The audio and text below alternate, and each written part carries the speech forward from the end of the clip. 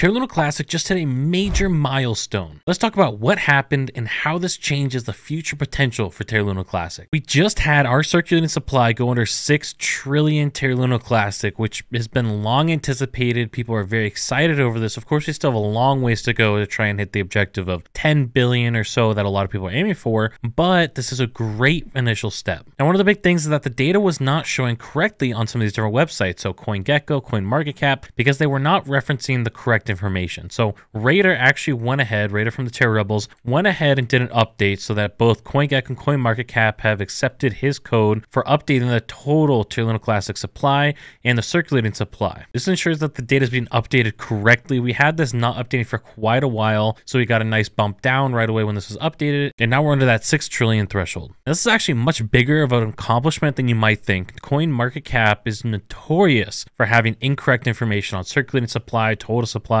which is why personally I default over to CoinGecko. However, now that it's updated for Terra Luna Classic, it is, in my opinion, a viable resource to look at when trying to get more information. And due to that, we ended up on our website, Burn and Build, ended up using a CoinMarketCap little widget right here that's showing the price, market cap, volume, rank for Terra Luna Classic. And then also we have this data tab that you guys can see right behind me. You can expand it, scroll down, and you guys can see we have the correct circulating supply information. This is really valuable because some other resources like LUNC Penguins currently does not have the updated information. If you go to their website, you go to circulating supply, you'll see right at the top here, they're showing still 6.5 trillion Terra Luna Classic, which of course we're not at anymore. We're under that 6 trillion threshold. Okay, so why is this such a big deal for our circulating supply to decrease? Well, it's quite simple. Circulating supply determines the amount of potential liquid capital on the market. And so quite simply, when you look at something like total supply and circulating supply, you subtract the difference, and then that difference in between them,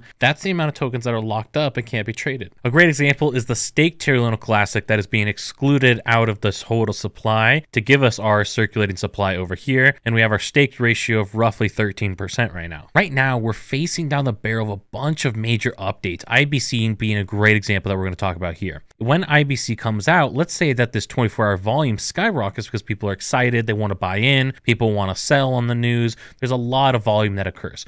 In that situation, having a low circulating supply is good because let's say for IBC as an example, it's good news. In that situation, now you have less tokens that can actually be sold. And so you have a large amount of demand, but a lower supply. Therefore, supply and demand dictates that price goes up. This could also be viewed as a good thing on the negative scenario. Let's say something really bad happens with Terra Luna Classic and people want to sell. Well, if people have tokens locked up, like when you go ahead and you stake your tokens, it's locked up for quite a few days. So bad news comes out, you can't just dump your tokens on the market right then. So there's a limited number of people that could, in theory, dump their tokens on the market, and then another group that would then dump when they unlock their tokens quite a few days later. And so when bad news occurs, less tokens could be panic sold, which could be a good thing. This is why it's overall really good for us to try and get the staked ratio as high as possible. A lot of other successful cryptocurrencies have this over 50%. So we definitely have quite a ways to go, but we're making great progress on trying to get this higher and higher. And there's great rewards to do that. I have right here the actual APR. I'm going to talk about this in another video of earning rewards off your staking. A lot of the websites use incorrect numbers. This one's correct, and so I'm going to talk about that in another video, but